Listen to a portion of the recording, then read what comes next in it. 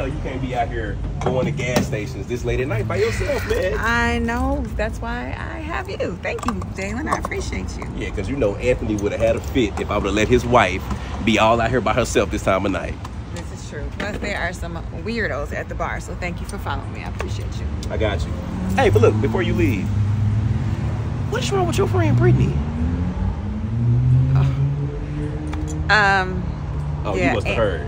Aunt told me a little bit about that. She called me an Uber driver, Amber, in front of somebody. And not even in like the role-playing way. She was dead serious.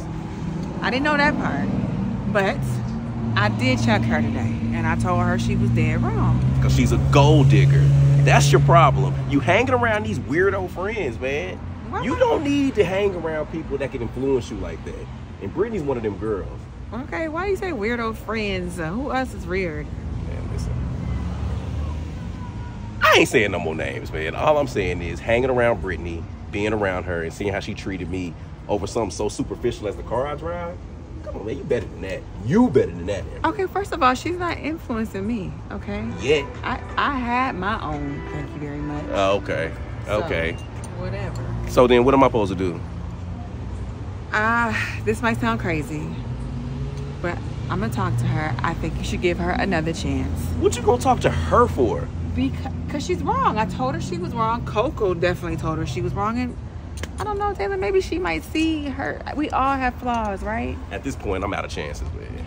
Dalen, I'm out of chances. You have to understand. You do realize she already told me that the only reason why she was initially talking to me was to see if I could give her information about my friend over some stuff that I don't even know what she's talking about. Okay, but you have to understand that Brittany grew up with a silver spoon in her mouth, okay? So what, I'm supposed to make it a gold spoon? No, I'm not saying that, but people, we all have flaws. She doesn't mean any harm, I promise you she doesn't. I promise you she doesn't. Do you like her? I mean... Do you think she's attractive? Yeah. So then just give the girl another chance. But looks ain't all. I need her personality to be there. I need to know if I get in a tight bind, she can be there. That we're a partner. Is that the only time you didn't like her personality? Right. I mean, she did. So you like everything else about her? Yeah, but that was big. She embarrassed me.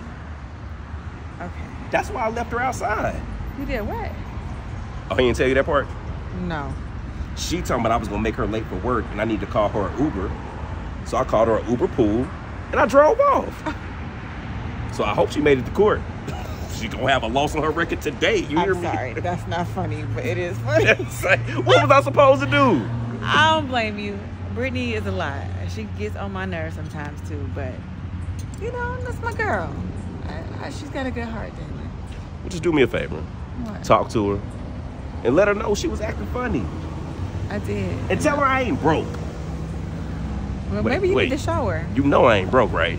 I mean, I don't know your pockets. I don't know. Got it. I don't know. Got it. You can't stick up for your boy. Got it. Whatever, Dalen. I'm always sticking up for you. All right. All right. I got you. I hear what you're saying. What? Show her I got it. Show her you got it. Show her I got it. All right, Em. If you want to make sure she like you for who you are, don't show her. I don't know. And where that's gonna get me.